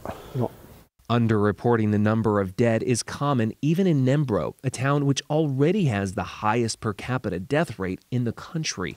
We spoke to the mayor, who crunched the numbers. So, what's the death toll? According to our analysis, it's 4 times higher. Most deaths simply aren't counted, he says. But the families and friends left behind believe every life matters and needs to be remembered. Cardinal George Pell is free from prison after Australia's highest court overturned his historic sex abuse conviction. The High Court saying in part reasonable doubt should have been considered during the appeal. Now, the former Vatican treasurer was released yesterday. The ruling ends a 5-year legal battle that started when a man accused Pell of abusing him as a child in the mid-1990s. As part of the decision, the Cardinal's name will be removed from Australia's child sex offender register. Pell was the highest-ranking Catholic official to ever be publicly accused of sexually abusing children. Under Australian law, the ruling cannot be challenged. Stephanie Grisham has stepped down as White House press secretary. Grisham will return to the First Lady's office, serving as Melania Trump's chief of staff and spokesperson, effective immediately. Now, she never held a formal press briefing during her 9 months as press secretary, and CBS News has confirmed that Kayleigh McEnany will take over as the press secretary. Coming up after the break, tens of thousands of coronavirus tests are going unprocessed as labs struggle to keep up with demand. We're going to tell you what that means for those still waiting for answers. Stay with us. You're streaming CBSN, CBS News, always on.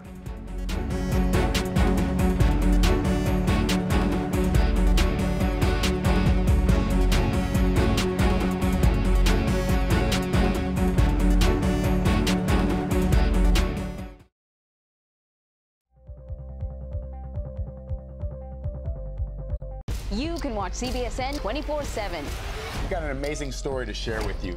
Let's talk about the latest developments. There's so many levels to this. We have a CBS News exclusive. Fires in California. What happens next and how does it all play out? We are on a mission with NASA.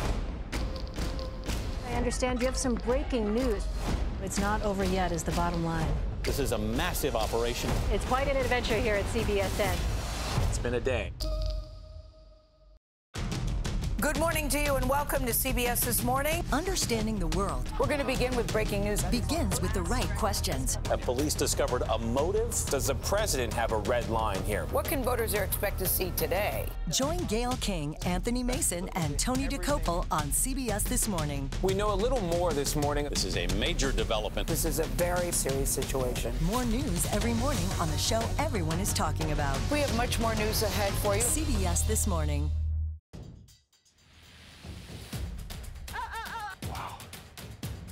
That's not normal.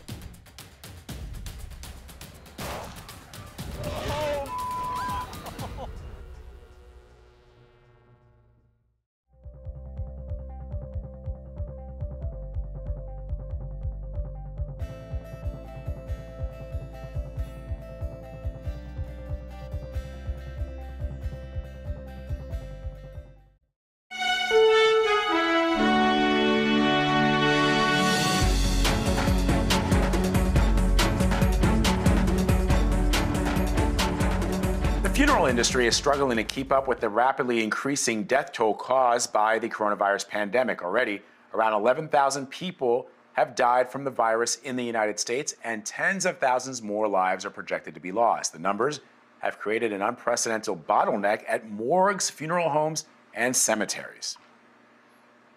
And Graham Tate spoke to several funeral directors in New York City, which is the epicenter of this outbreak here in the U.S. And Graham, you're joining us now. You know, Graham, I remember, I think maybe it was last week or a week ago, the president talking about Elmer's Hospital in Queens that he was really familiar with. And he saw a video of what he described as body bags lying in the hallway and freezer trucks coming in because of a morgue overflow. And you could really tell that he was rattled by those images. But after those body bags leave the hospital, they have to go to area morgues, they have to go to area funeral homes. How are morgues and funeral homes in New York coping? They're overflowing. Think of funeral directors as the end of the front line in terms of those who have to directly interact with people who have caught the virus and who could still potentially pass it on through like respiratory microbes. And they're saying we have more cases than we can handle. And just like in the hospitals, we're running short on personal protective equipment. And they point out, you know, funeral directors are going to be the last in the line of those frontline workers to get that equipment because it's so important to get it to medical workers first. And Graham, funeral homes are also enforcing social distancing. How is that changing the nature of what they do? One said to me that the business model has completely changed. In many cases, the bodies are going straight to a crematorium or straight to a grave without there being any chance for loved ones to be able to go and pay their respects in the way we think of, like standing in front of a casket and taking the time there. And then in other cases, when there is able to be a service at a funeral home, there are these kind of strict rules that have been put into place. Maybe it's shifts, so 4 or 5 people can come at a time, and then the next 4 or 5 people. And it all has to be very orderly and very supervised. And then, of course, there are virtual services, so that's people gathering over Zoom or FaceTime, but not getting to do that personal service that we're used to seeing. And for the funeral directors, they said that's actually really hard. They pride themselves. You don't get into the funeral business if you're not trying to give people like a really good chance to grieve in the way that we've come to expect. And right now they have to say to people, we can't do it the way maybe you expected to be able to do it for this person, or that person may have hoped to have had, but we have to make the best of it right now. Yeah, I think it's a really good point to bring up, Graham, that for funeral directors, you know, sort of managing and taking care of the body is one thing, but they also really, really focus on being supportive, of being honorable, of sort of stepping in when, you know, perhaps a family is falling apart and being a steadying, stabilizing force. And much of that has to do with probably, you know, sort of being intimate, touching someone, hugging them when they need a hug, giving them a handkerchief when they're crying, and they can't do any of that. stuff. And then there is just sort of the basic kind of, like I said, managing the bodies, but sort of the basic things that you need to do, like finding a place for the body to go. Cemetery plots. Are there enough cemetery plots? So I don't actually have a number on the number of cemetery plots in New York, but what we do know is that they're coming in so fast that yesterday, for instance, they were talking about, well, we have to create temporary internment sites. And there was some argument between officials about whether that'll happen. New York City actually has an island that over the course of about 2 centuries, they've used as like a potter's field. And this would be the first time that it's not just for like unidentified people. They would be talking about using that for just the overflow of bodies. And of course, there's been some argument about whether or not the city's actually considering that, but you did have multiple officials saying that, look, in the long run, this is a plan that we've always had and we've just never actually had to implement before. And then when you talk about for where there are funeral services, these guys are all exhausted. They're saying, we're not even sleeping because it's just funeral after funeral after funeral. And we want to make sure that we can do it as right as we can, and that takes time. Let me ask you, Gran, where are, funeral directors, people who work at morgues, they are essential services, but where are they in the line to receive protective gear? They say they're at the end of the line, and they say they understand that, right? I spoke to the president of the New York State Funeral Directors Association, and he said, I understand that hospital workers and medical employees need the PPE, the personal protective equipment, but he said, we need it too. And we're the last ones to get it. And to a T, every funeral director that I spoke to said, I still have some supplies, but I am running low and I can't figure out where I'm going to get the next shipment. You contact the places that sell them and they say you're now on the list, but there's no estimate for when you might get it. And they're kind of relying on their state association to figure out where to get a very large supply of masks and gloves and all the equipment you see medical personnel wear. And he told me, even my normal suppliers are saying, you're not the main priority right now. Wow. Well, Graham, thank you so much. There's so many different ways that this virus impacts the way we live, things that we have taken for granted before. Really appreciate your reporting. Thanks. Thank you. So the U.S. Surgeon General says that efforts to flatten the curve appear to be making a difference. He's talking about social distancing. He insists it is still very, very crucial and important. And he also says that the country needs to do a much better job when it comes to testing. Dr. Jerome Adams spoke about this on CBS This Morning. I started off the week telling Americans that this was going to be a really rough week, but I also wanted Americans to understand that when we've dealt with tough times in the past, the country has rallied. And what we're seeing now is the country is rallying. We're seeing New York and New Jersey have hospitalizations level off and start to come down. Deaths are starting to slow down and level off. And that's important because it tells us mitigation is working. It tells us what the American people are doing by staying at home, by social distancing, by practicing good hygiene, and the 30-day guidelines for America are actually effective, and they will help us get through to the other side of this unfortunate tragedy. Dr. Adams, how can we be sure that mitigation is working as well as we hope it to be working when we don't know, to put it plainly, how many Americans actually have this virus because we don't have widespread testing? So to put it more bluntly, how do we know when we're in the clear and we can get back to normal if we don't know how widespread this is? Well, there are two questions in there, and I'll quickly unpack both of them. The most important thing is that we know mitigation is working because when we look at the curves of Washington and California, we see that they've been very flat, and that's coincident with them instituting aggressive mitigation. We see Italy and Spain down on the downslopes of their curves, coincident with them starting mitigation. So we know mitigation is working. Now, you mentioned testing. Testing is a concern. We are going to be at 2 million tests this week, and it's rapidly ramping up with the commercial industry coming on board. We're also seeing more people doing antibody testing. So what I want the American people to know is I've talked with Admiral Jawad. I speak with him every day. He's our testing czar, and he assures me that by the end of this month, we should be not only just doing diagnostic testing, but also having good surveillance testing across the country. At 2 million people by the end of this week, we're getting really close to South Korea's initial testing surge numbers, and we are in fact doing surveillance testing in some parts of the country where they haven't seen a big increase in cases. So we're not there yet, but we are moving in the right direction. And of course, that surveillance testing is so important. I want to touch on another point of concern, and that is the death rate among African Americans. In Louisiana, we heard the governor say 70% of the fatalities are people of color. In Chicago, we heard the mayor say more than 70% in that city. Your response to that, and should the CDC or the federal government be tracking this virus demographically to warn people?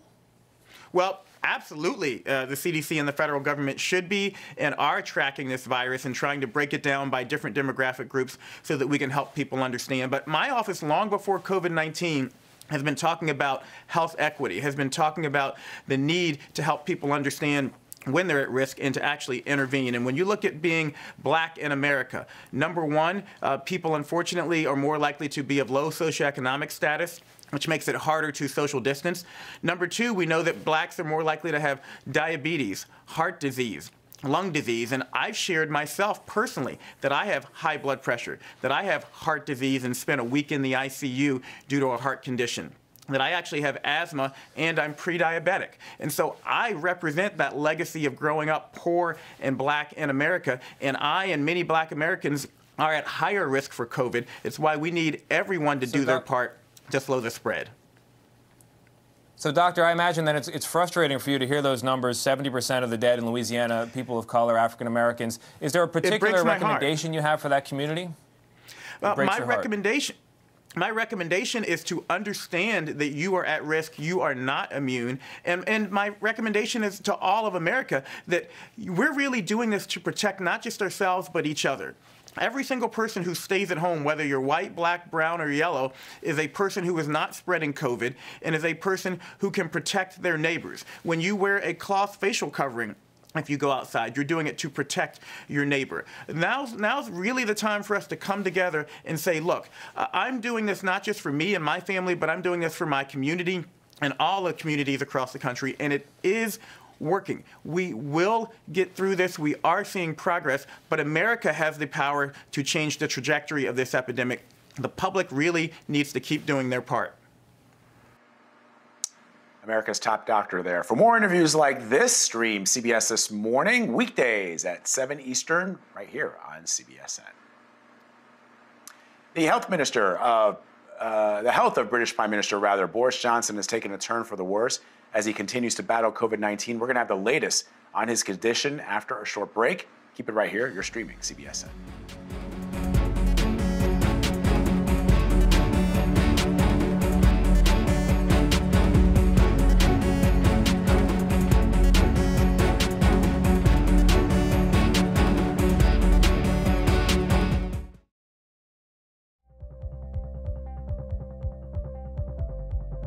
You can watch CBSN 24/7. We've got an amazing story to share with you. Let's talk about the latest developments. There's so many levels to this. We have a CBS News exclusive. Fires in California. What happens next, and how does it all play out? We are on a mission with NASA. I understand you have some breaking news. It's not over yet, is the bottom line. This is a massive operation. It's quite an adventure here at CBSN. It's been a day. Good morning to you and welcome to CBS This Morning. Understanding the world We're going to begin with breaking news. begins with the right questions. Have police discovered a motive? Does the president have a red line here? What can voters expect to see today? Join Gayle King, Anthony Mason, and Tony DeCopel on CBS This Morning. We know a little more this morning. This is a major development. This is a very serious situation. More news every morning on the show everyone is talking about. We have much more news ahead for you. CBS This Morning.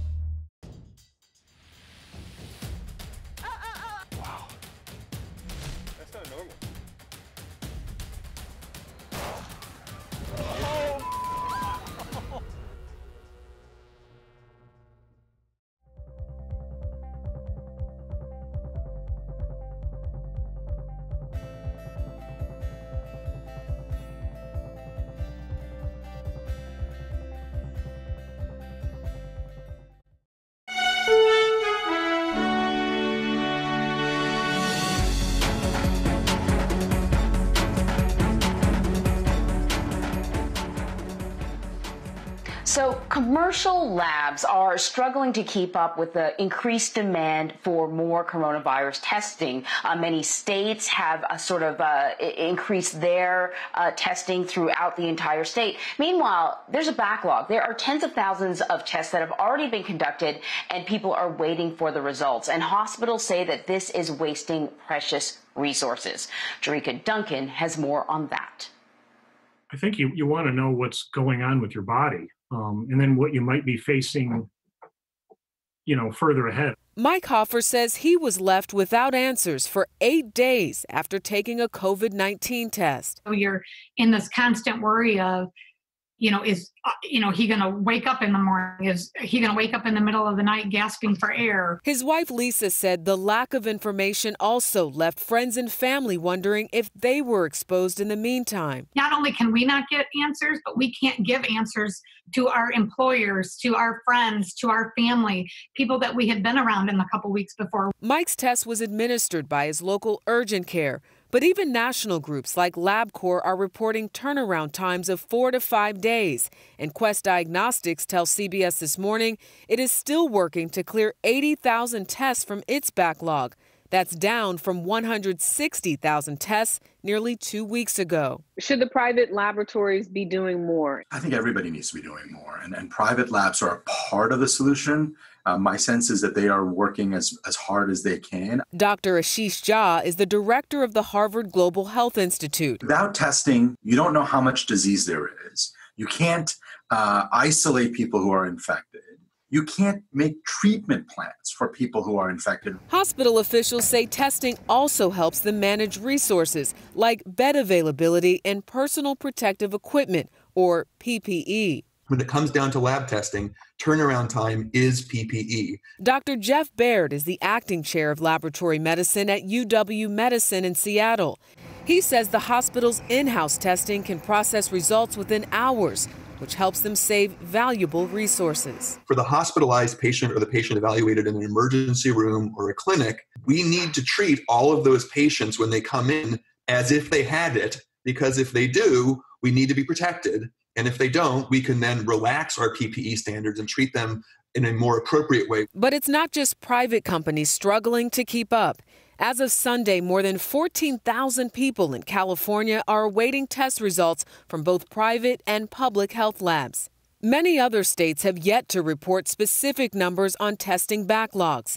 Inconsistencies between states inspired the COVID Tracking Project, which collects all the data state by state in one place. Alexis Madrigal, a writer for The Atlantic, is a co-founder. We feel like if you're part of the national response to this epidemic, then you owe the nation transparency. What we need from them is not perfection, but transparency, honesty, and openness.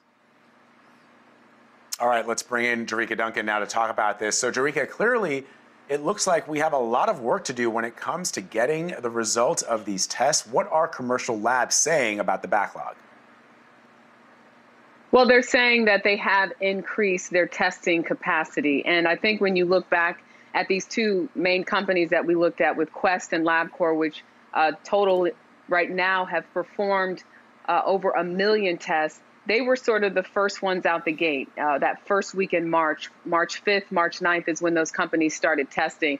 And I think there was such an influx that they didn't realize the amount of testing material that it was going to take, and that they, in fact, weren't going to be able to perform all these tests within those, 5 to 7 days that they were saying in the beginning. Then it's now 4 to 5 days on average to get the results. But after this story first aired on CBS This Morning, I've received a few tweets from people saying, my results took 2 weeks. Someone said their results took 3 weeks. I have a close friend of mine whose sister, she said, is still waiting for her results. So you're going to find places and people all across this country who are waiting for the results. And the problem with that is twofold. It's peace of mind and not knowing, because you could then be spreading it or infecting other people, or you start to question who I may have been in contact with. And then, of course, the more knowledge we know about who's infected, the better we can treat it. Although many doctors will tell you that the treatment plan doesn't change. Even when people are positive for COVID-19, a doctor generally will tell you to stay home and self-quarantine of course, unless you're having respiratory problems. I personally have experience with that. I was not able to get a test, but I know that due to the shortage of tests, they're telling people, of course, to go home and quarantine, especially here in New York City. But they are getting a handle on the backlog. I think it was just a matter, again, of in the beginning not realizing just how many tests that they were going to be expected to perform in a short amount of time. So, Jerika, what about the gentleman in the beginning of your story, Micah Hoffer? Did he ever actually get his results? That's a great question. He did get his results, and he tested negative. But a day after getting the results, his symptoms got worse. He had a tough time breathing. He actually went to the hospital, and then they decided to test him there again, and he tested positive. So that becomes a separate story of people who get a test, and in fact, they do have coronavirus, but maybe it's a false negative test. So I'm sure we'll be, looking into that more. But he did test negative on that first one, and again, went back to get treatment. The hospital tested him, and he did, in fact, have coronavirus. But as you saw in the piece, he's doing much better now. And what was his family's reaction once they got the test back? Sorry, Emery. Say that again, Vlad. That's okay. Sorry, there's a delay. I just wanted to know what his family had to say about the results of the test when they got that back. Well, at first, it was sort of a relief. Again, it's that idea of a peace of mind. But then it's like you have to listen to your body and pay attention to those symptoms that we keep hearing about. And then, of course, to find out that your relative does, in fact, have coronavirus, well, then everyone in the family who's been in contact with him and his immediate family was naturally concerned. As far as we know, everyone is fine right now. But then, what's so tricky about coronavirus is you could not show symptoms for days at a time, or you could have someone in your household that does have symptoms and other people do have symptoms, or they don't have symptoms, and then you have symptoms. So I think it just depends. But the family's doing well. But without a doubt, it was frustrating for them in the beginning to not know, then to find out, only to find out that, in fact, Mr. Hoffer did have coronavirus. I hope you get an opportunity to sort of follow up on that second story that you were talking about, which is this, false negative, or maybe when he tested weeks and weeks ago, he didn't have it, but in the meantime, he picked it up. I think that's a really, really interesting story. I can't imagine how nerve-wracking it is for his family. Jerika, thank you so much for talking with us. Yeah, it's one we're working on, so stay tuned. Good. So, in the meantime, a New York doctor is hoping that her very creative video will give people a sense of just how quickly the coronavirus can spread. Jenna DeAngelis from our CBS New York station, WCBS, reports on that. Person comes into an office or into your home, this is what happens. Using props at Long Island office, ageless MD, Dr. Roxanne Carfora walks us through just how fast the coronavirus can spread. Person sneezes all over the place. There are virons. This is COVID on the floor. Latching onto anything it can, from someone's credit card to their drink, the floor, and the next person who walks in. There's a COVID-19 on my shoe. And tracking it through your house, it gets on the surface, and then it's waiting for the next body to come and inhale it. That's where she says disinfecting your shoes, cleaning surfaces, and of course constantly washing your hands comes in. We have to starve this virus, and the only way to starve it is staying home. Dr. Carfora, who's board certified in anti-aging and regenerative medicine, is trying to stress to the younger population, if it's not about you, it's about grandma, grandpa, and your parents. I lost 2 patients, 188 and 184, very, very fast. Demonstrating in another Facebook video how the aging cell gets attacked, this time using eggs. This is a young cell here. You see the yolk is the inside of the cell. The outside of the cell is called the lipid layer. Every single cell in your body has a lipid layer to protect you. A younger cell has that protection. An older cell, if you look at this yolk, doesn't have that protection. So look what happens already. COBA goes in there and it destroys the cell. She's hoping her 2 videos will send one main message. Work together on this. It's everyone's responsibility. To stop the spread by staying home. Jenna DeAngelis, CBS 2 News. So that video almost reminds me a little bit of, do you remember the war on drugs video where, you know, this is your brain on drugs with a frying pan? Like, there's something about an egg in a frying pan. It's very, very vivid. Hopefully people get the message. In the meantime, we've got some breaking news for you. I remember my parents playing that Stephanie video for Grisham. me often. Right. I'm sure it worked, right? Clean and sober.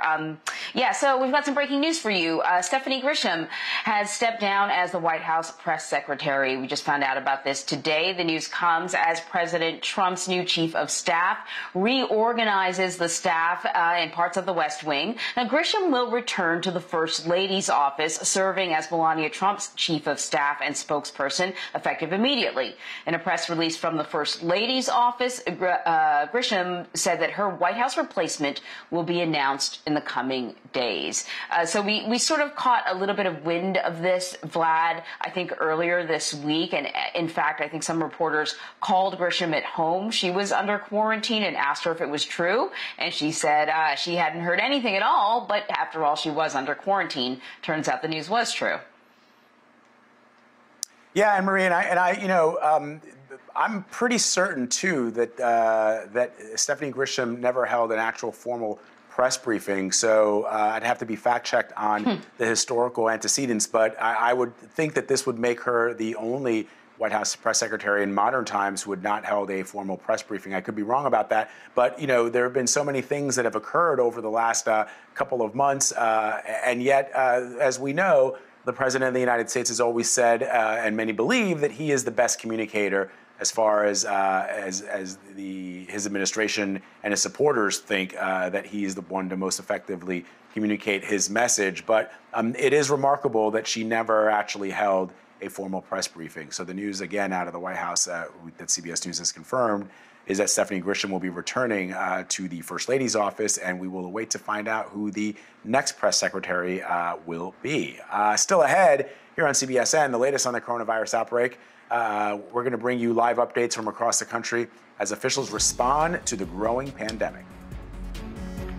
And if you haven't already done it, now's probably a really good time for you to download the free CBS News app. You can download it on all of your connected devices, and that means you can watch CBSN anytime, anywhere, on any device. The app is free. You can also head to our website. You can find that at cbsnews.com. We'll be right back.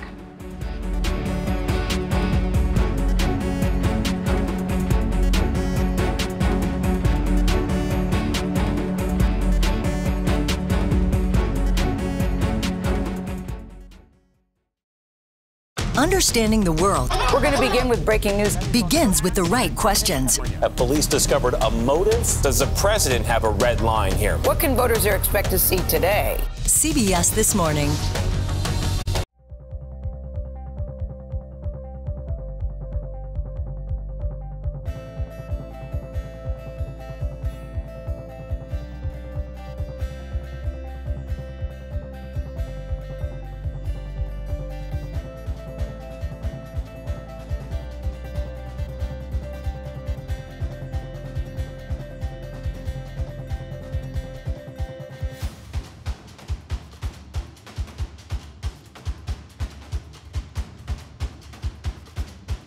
CBSN. Thanks for joining us. I'm Paula Eben. There is new hope that social distancing may be working in New York, the coronavirus epicenter in the U.S. Hospitalizations are down for another day, but new hotspots are emerging as the numbers nationwide continue to climb. There are more than 368,000 reported cases of the virus, and the death toll has reached more than 11,000 here in the U.S. Michael George has the latest. Military medical workers are treating coronavirus patients inside New York City's Javits Convention Center. We're mobilizing in the same way that we mobilized to go to war. In this war with an invisible enemy, the New York Times reports it took a month for 5,000 people to die in the U.S., but then just 5 days for another 5,000 to die. More than 40% of the deaths have been in New York. But the governor says social distancing is working and has doubled the fines for people who get too close to people they don't live with. Right now, we're projecting that we are reaching a plateau in the total number of hospitalizations, and you can see the growth, and you see it starting to flatten. Field hospitals are now helping relieve the strain on New York's hospitals. A new one opens today here at the Billie Jean King Tennis Center, home of the U.S. Open. It has 350 beds for non-critical coronavirus patients. There are now at least 22 field hospitals open or about to open in 18 states, including this one going up inside Detroit's Convention Center. You're going to have some sick people here, and definitely those that need it, need help. In Louisiana, more than 1,800 new cases were reported Monday, bringing the total to nearly 15,000. Of the state's 512 deaths, 70% are African Americans. When you look at being black in America, number one, people unfortunately are more likely to be of low socioeconomic status, which makes it harder to social distance. Number two, we know that blacks are more likely to have diabetes, heart disease, lung disease. And in Wisconsin, social distancing voting. The presidential primary is taking place in the battleground state, despite Democratic efforts to delay it. The state's Democratic governor says Republican lawmakers are forcing people to choose between their health and their right to vote. Michael George, CBS News, New York. In the last few days, hospitalizations have stabilized in New York, but many cases could be going undetected. U.S. Surgeon General Jerome Adams addressed this concern on CBS This Morning. Dr. Adams, how can we be sure that mitigation is working as well as we hope it to be working when we don't know, to put it plainly, how many Americans actually have this virus because we don't have widespread testing? So to put it more bluntly, how do we know when we're in the clear and we can get back to normal if we don't know how widespread this is? Well, there are two questions in there, and I'll quickly unpack both of them. The most important thing is that we know mitigation is working because when we look at the curves of Washington and California, we see that they've been very flat, and that's coincident with them instituting aggressive mitigation. We see Italy and Spain down on the downslopes of their curves, coincident with them starting mitigation. So we know mitigation is working. Now, you mentioned testing. Testing is a concern. We are going to be at 2 million tests this week, and it's rapidly ramping up with the commercial industry coming on board. We're also seeing more people doing antibody testing. So what I want the American people to know is I've talked with Admiral Giroir. I speak with him every day. He's our testing czar, and he assures me that by the end of this month, we should be not only just doing diagnostic testing,